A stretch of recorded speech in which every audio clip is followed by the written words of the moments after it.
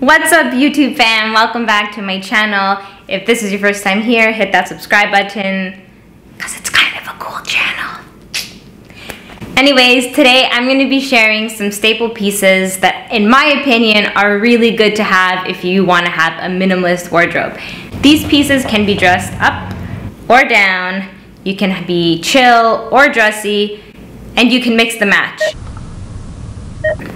And you can mix and match them so you make lots of outfits from just a few pieces. Here they are. I hope you enjoy.